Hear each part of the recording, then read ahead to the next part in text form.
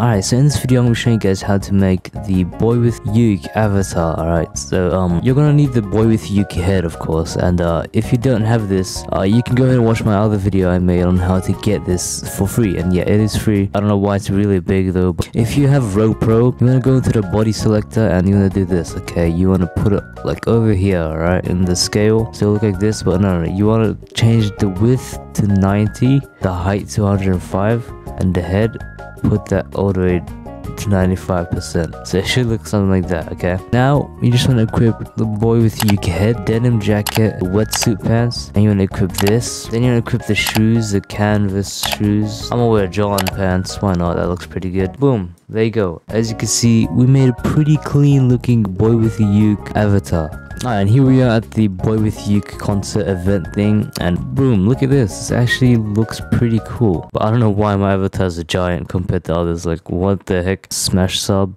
and like, and comment E.